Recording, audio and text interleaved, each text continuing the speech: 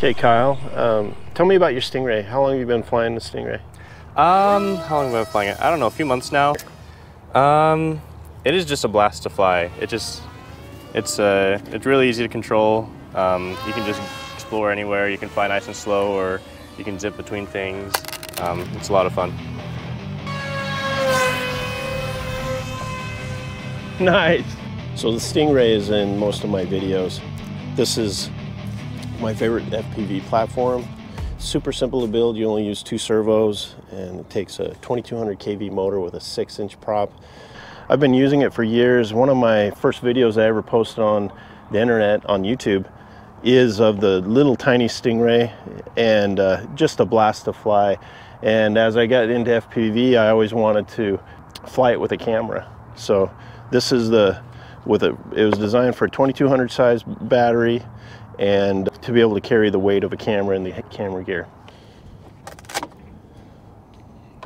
In here, I'm using the Q-Lite OSD just to give me the on-screen display data, so I can have my battery voltage, my altitude, and the home arrow, as well as my ground speed and my distance from home.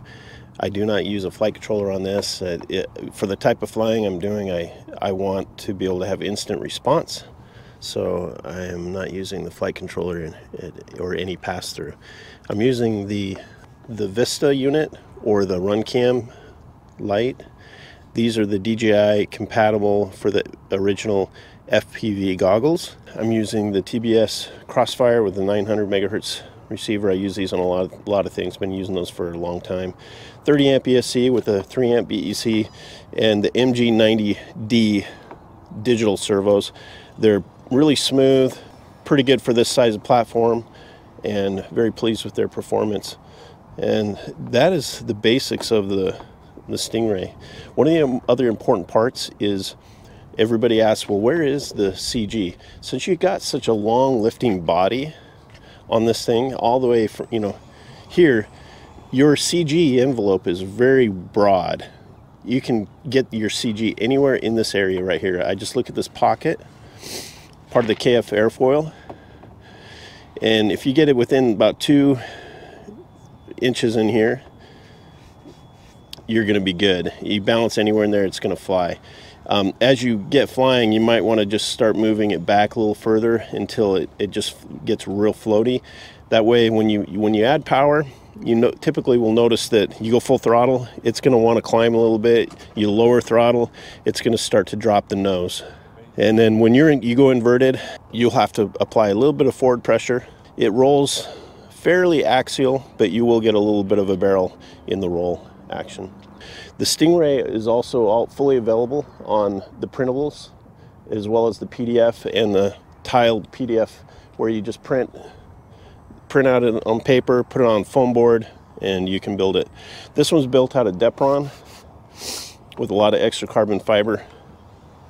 I need to talk about the carbon fiber a little bit. When you look at the bottom here, I run a piece of carbon underneath the motor mount from here to here. That way, if there's pressure pulling, if you have a hard landing or anything like that, it's going to distribute the pressure of the motor mount through a larger area of the foam. I also occasionally will add a carbon rod back here to prevent flex. And underneath this black tape, there's a carbon rod this way and this way.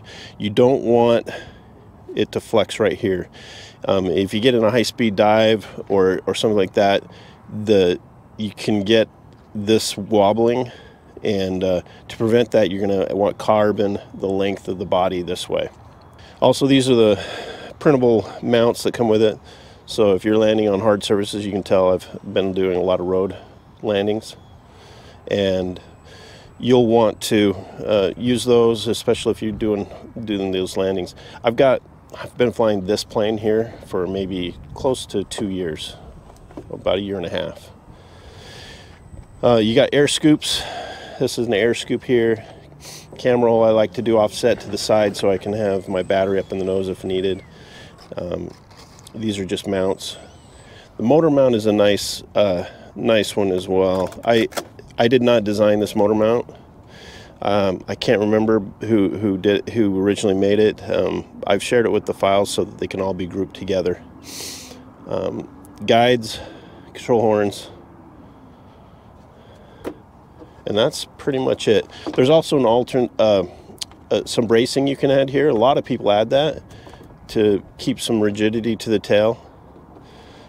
Not required, but it's kind of nice to have. I have used it on some of my Stingrays. That's the Stingray. Easy to launch. You can hand launch it from the chair, sitting down. They just stick right into the air with a little bit of power. The other item that's really important is the high kV motor, which I think we did talk about. It's a 2200 kV motor and a 6x4" prop. APC is probably my favorite performing one. However, this is a very durable prop that is a 6x4, but it's more durable when I'm landing on the road. So that's what I typically have been using. Anyway, just get out there, do some flying, and I hope you guys can enjoy the Stingray as much as I have, and we'll see you in the skies. Thanks.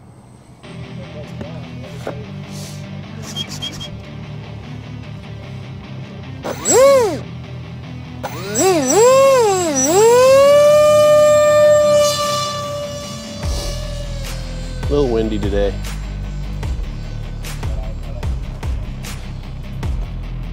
So the nice thing about the Stingray is you can fly this thing in wind. You'll get jostled around a little bit. It won't be as smooth as a calm day. However, you will be able to fly it just fine. It could be bumpy. Landings are not difficult either. You just do a flare, and because of the prop canyon and the way that the motor is right in front of the control surfaces, it provides a nice, it's a type of thrust vectoring. There's no other way to say it really, but you can put it up in a high alpha with a little bit of power, and you can go slow, and it'll go pretty fast. So we're up here in a little bit smoother air now. I'm showing that we're going about 20 miles an hour, 24 right here, 20, 28, 30, okay. Now if we come back, yeah, it says with the wind I'm going about 50 miles an hour. So we're headed back pretty quick. It is a very, very forgiving airplane. The stall characteristics is typically a nod forward. So we'll take it up here. I'm going to keep pulling back and lowering the throttle at the same time. And we're going 4 miles an hour, it says. But you'll get a little rock, but it's not going to tip on you. So we're just doing an elevator descent. That's full elevator up. There was a slight stall there, nodded forward, but nothing. That's what's so much fun about this plane is that once you get used to it, it really spoils you. If you you try to fly another airplane like you do with the Stingray, you're going to get yourself in trouble. But it's just every time I put on the goggles with this airplane, I just feel like I'm home. This is probably my most comfortable airplane to fly FPV, and I'm just been super happy with it. That's why I want to share this with everybody. The files are all free, the cut files, and as well as all the STLs that I'm using.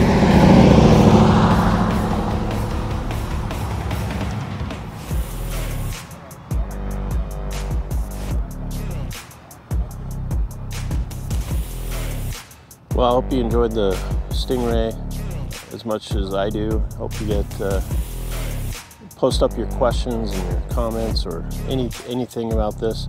I'd love to help out and share this fun FPV platform with everybody out there. And so thanks for watching, and come back, we'll be sharing more.